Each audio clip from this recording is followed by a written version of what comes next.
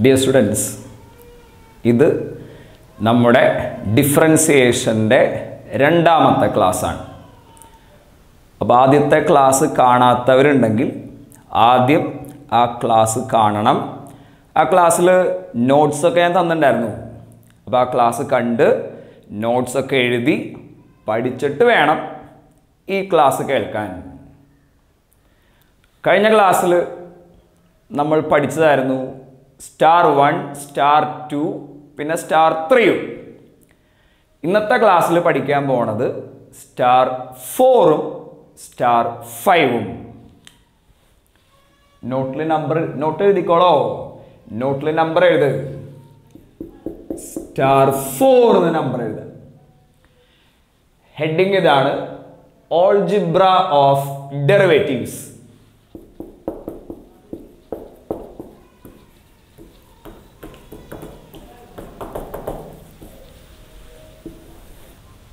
അഞ്ച് algebra of derivatives ആണ് പഠിക്കേണ്ടത് കേട്ടാ. ഓർക്കണം, 5 എണ്ണം, 5 ഓൾജിബ്ര ഓഫ് ഡെറിവേറ്റീവ്സ് ആണ് പഠിക്കണത്. ഒന്നാമത്തേത് അഡീഷൻ്റെ ആണ്, രണ്ടാമത്തേത് സബ്ട്രാക്ഷൻ്റെ, മൂന്നാമത്തെ മൾട്ടിപ്ലിക്കേഷൻ്റെ, നാലാമത്തേത് ഡിവിഷൻ്റെയും, അഞ്ചാമത്തേത് കോൺസ്റ്റന്റ് ഇൻറ്റു ഫംഗ്ഷൻ വരുമ്പോൾ ഉള്ളതും. There are 5 algebra of derivatives. അതിൽ ഒന്നാമത്തെ കണ്ടോ, 1 d by dx of f of x plus g of x equal to d by dx of f of x plus d by dx of g of x. അതായത് രണ്ട് ഫങ്ഷൻസിൻ്റെ some. F of X ഒരു ഫംഗ്ഷനാണ്, അതേപോലെ G of എക്സും ഒരു ഫംഗ്ഷനാണ്. അപ്പൊ രണ്ട് ഫങ്ഷൻസിൻ്റെ സം, അതിൻ്റെ ഡിഫറൻസിയേഷൻ ഈസ് സെയിം ആസ് അവരെ സെപ്പറേറ്റ് ആയിട്ട് നമുക്ക് ഡിഫറൻഷിയേറ്റ് ചെയ്യാം. സെപ്പറേറ്റ് ആയിട്ട് ഡിഫറൻഷിയേറ്റ് ചെയ്യാം. അപ്പോഴോ D by D X of F of X plus D by D X of G of X. ഇനി രണ്ടാമത്തെ ഇതേപോലെ തന്നെയാണ്, മൈനസിൻ്റെ ആണ് മാത്രമേ ഉള്ളൂ. അതെങ്ങനെയാ വരിക, D by D X of F of X minus G of X.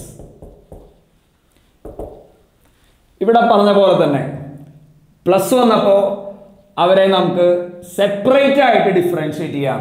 അതേപോലെ മൈനസ് വരുമ്പോഴും അവരെ സെപ്പറേറ്റ് ആയിട്ട് തന്നെ ഡിഫറൻഷിയേറ്റ് ചെയ്യാം. അപ്പോഴോ D by D X of F of X minus D by D X of G of X. അപ്പോൾ ഓർക്കേണ്ടത് ഇത്രേ ഉള്ളൂ, പ്ലസ് വരുമ്പോഴും മൈനസ് വരുമ്പോഴും അവരെ നമുക്ക് സെപ്പറേറ്റ് ആയിട്ട് ഡിഫറൻഷിയേറ്റ് ചെയ്യാം. പക്ഷേ ഇനി വരാൻ പോണ മൾട്ടിപ്ലിക്കേഷനിലും ഡിവിഷനിലും ഇത് നടക്കില്ല കേട്ടാ. അപ്പൊ അടുത്തത് കാണാം, മൂന്നാമത്തെ. നോട്ട്സ് എഴുതണം, വീഡിയോ പോസ് ചെയ്തിട്ട് എഴുതി വേണം കംപ്ലീറ്റ് ചെയ്യാം. എന്നിട്ട് അടുത്ത നമ്പർ എഴുതുക, 3 എന്ന നമ്പർ എഴുതുക. അത് മൾട്ടിപ്ലിക്കേഷൻ്റെ ആണ്, അതിന് പേരുണ്ട്, പേരാണ് പ്രോഡക്റ്റ് റൂൾ.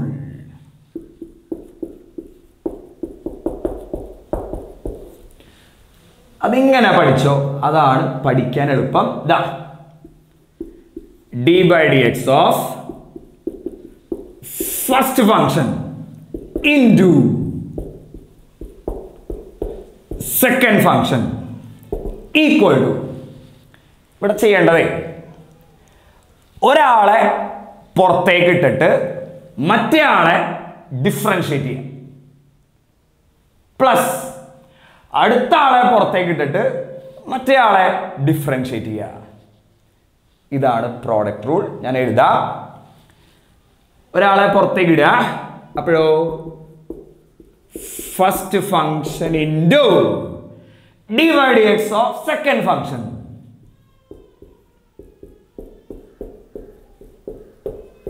തീർന്നില്ല. പ്ലസ് ഇനി ഇയാളെ പുറത്തേക്ക് ഇട്ടിട്ട് ഇതിനെ ഡിഫറൻഷിയേറ്റ് ചെയ്യാൻ. അപ്പോഴോ plus second function into d by dx of first function. ഇതാണ് പ്രോഡക്റ്റ് റൂൾ. ഒന്നുകൂടെ d by dx of first function into second function equal to ഒരാളെ പുറത്തേക്ക് ഇട്ടിട്ട് അടുത്ത ആളെ ഡിഫറൻഷിയേറ്റ് ചെയ്യുക. First function into d by dx of second function plus second function into d by dx of first function. അടുത്ത number എഴുതിക്കോട്ടെ. 4 ആണ് quotient rule, ഡിവിഷന്റെ. നോട്ടിൽ എഴുതാ, ഹെഡിങ് എഴുതാ, കോഷ്യന്റ് റൂൾ. അപ്പൊ ഇങ്ങനെ പഠിച്ചോട്ടെ. അതാ കണ്ടോ, d by dx of numerator by denominator equal to denominator into d by dx of numerator minus ആണ് മൈനസ് ഇയാളെ പുറത്തിട്ടിട്ട് ഇതിനെ ഡിഫറൻഷിയേറ്റ് ചെയ്യാം. Numerator into d by dx of denominator whole by denominator the whole square. Deno into d by dx of numerator minus on minus numerator into d by dx of denominator whole by deno the whole square. അതായത് denominator the whole square. ഇവിടെ പലരും തെറ്റിക്കാറുണ്ട്. തെറ്റാതിരിക്കാൻ 3 കാര്യങ്ങൾ ശ്രദ്ധിക്കുക. ശ്രദ്ധിച്ചു കേട്ടോ, ഞാൻ പറയാം. ഒന്നാമത്തെ കാര്യം, ആദ്യം വരേണ്ടത് ഡിനോമിനേറ്റർ ആണ്, പിന്നെയാണ് ന്യൂമറേറ്റർ. അല്ലാണ്ട് ഇത് തിരിച്ചിട്ട് ചെയ്യരുത്. ആദ്യം ഡിനോമിനേറ്റർ വരണം, എന്നിട്ട് into d by dx of numerator എന്ന് വരണം. ഈ കാര്യം ശ്രദ്ധിക്കുക. ഇതാണ് ഒന്നാമത്തെ കാര്യം. ആദ്യം ഡിനോമിനേറ്റർ, പിന്നെ ന്യൂമറേറ്റർ. അത് ഓർക്കാൻ സൂത്രമുണ്ട്, ആൽഫബറ്റിക്കൽ ഓർഡർ എന്ന് ഓർത്താൽ മതി. ആൽഫബറ്റിക്കൽ ഓർഡർ നോക്കിയാൽ ആദ്യം ഡി അല്ലേ വരിക, പിന്നെ അല്ലേ എൻ. അപ്പൊ അത് വെച്ചിട്ട് ആ ഭാഗം സംശയമില്ലാതെ പഠിക്കാം. പിന്നെ ഈ മൈനസ് ആണ് രണ്ടാമത് ശ്രദ്ധിക്കേണ്ടത്. കാരണം പ്രോഡക്റ്റ് റൂളിൽ ആരായിരുന്നു? പ്ലസ് ആയിരുന്നു. പക്ഷെ ഇവിടെ മൈനസ് ആണ് എന്നത് നോട്ട് ചെയ്യണം.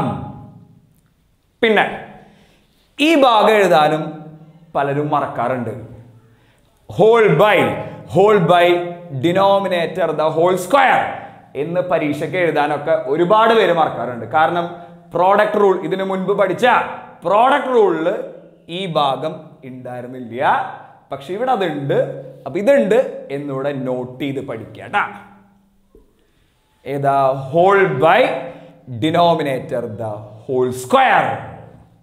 ഓക്കെ, ഇനി അഞ്ചാമത്തെ d by dx of constant into function. അഞ്ചാമത്തെയാണ് d by dx of constant into function എന്ന് വന്നാൽ ആ കോൺസ്റ്റന്റ് എടുത്ത് പുറത്തേക്ക് ഇടുക. അപ്പൊ ഈക്വൽ ടു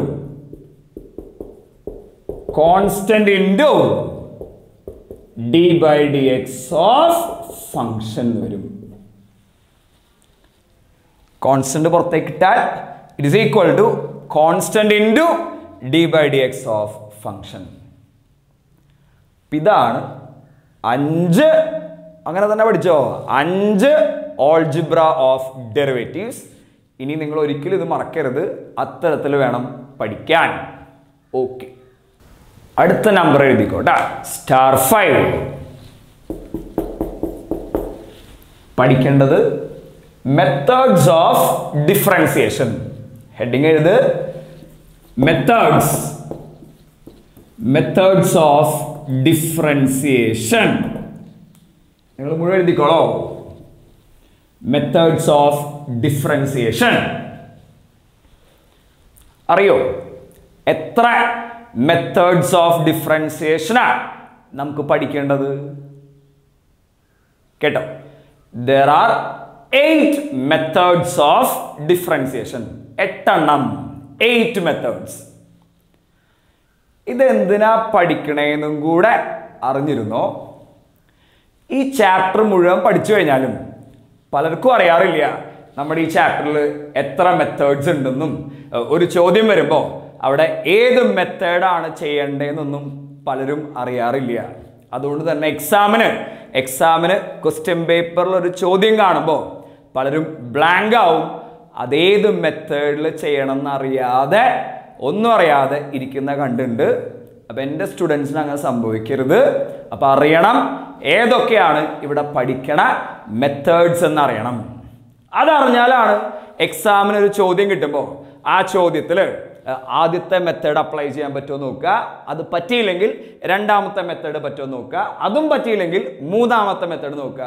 അങ്ങനെ നോക്കി വരുമ്പോൾ ഏതെങ്കിലും ഒരു മെത്തേഡ് അവിടെ സ്യൂട്ടാവും. ആ മെത്തേഡ് ഉപയോഗിച്ച് നമുക്ക് ചെയ്യാൻ പറ്റും. അല്ലാന്നുണ്ടെങ്കിൽ ചെയ്യാൻ പറ്റിയില്ല എന്നും വരും.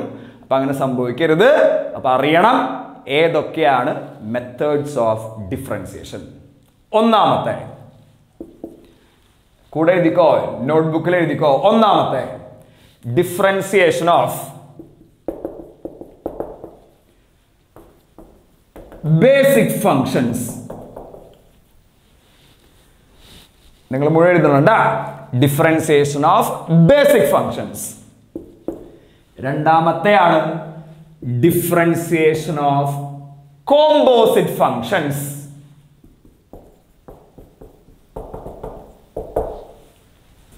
മൂന്നാമത്തെയാണ് differentiation of implicit and explicit functions. ഞാനിവിടെ എഴുതാം, differentiation of implicit and explicit functions.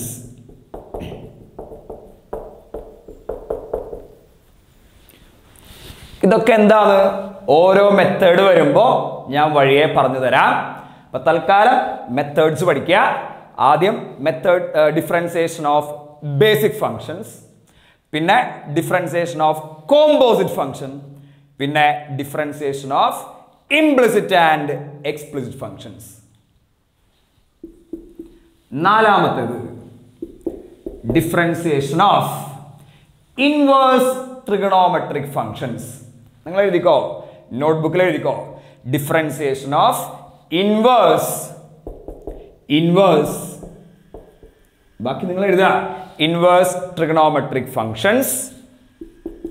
അഞ്ചാമത്തത് ഡിഫറൻസിയേഷൻ ഓഫ് എക്സ്പോണൻഷ്യൽ ഫങ്ഷൻ. ആറാമത്തെ ഡിഫറൻസിയേഷൻ ഓഫ് ലോഗരിതമിക്. മുഴുവൻ എഴുതിക്കോളൂട്ടാ, ലോഗരിതമിക് ഫങ്ഷൻ.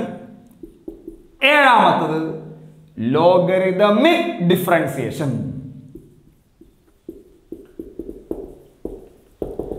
Logarithmic differentiation. ഇത് വ്യത്യാസമുണ്ട്. അത് ആ മെത്തേഡ്സ് എത്തുമ്പോൾ ഞാൻ പറഞ്ഞു തരാം. ഇത് ഡിഫറൻസിയേഷൻ ഓഫ് ലോഗരിതമിക് ഫങ്ഷനും ഇതെന്താ logarithmic ഡിഫറൻസിയേഷനും. എട്ടാമത്തെയാണ് differentiation of functions in the parametric form.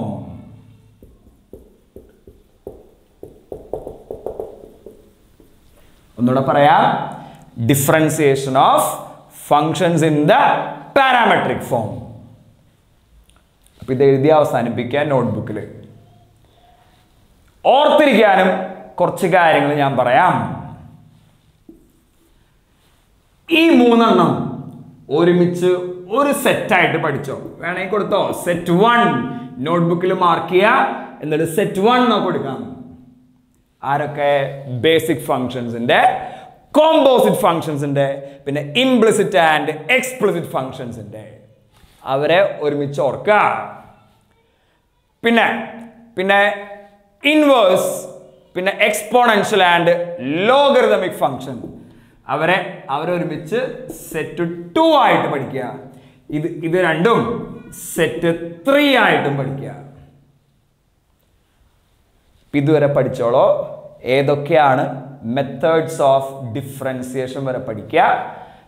ഇന്ന് ഞാൻ പഠിപ്പിച്ചതൊക്കെ മനസ്സിലായെങ്കിൽ ചാനൽ സബ്സ്ക്രൈബ് ചെയ്തോളൂ, ലൈക്ക് ചെയ്തോളൂ, കൂട്ടുകാർക്കും ഷെയർ ചെയ്തോളൂ കേട്ടോ. അപ്പോൾ നമുക്കിനി അടുത്ത ക്ലാസ്സിൽ കാണാം. Okay, by.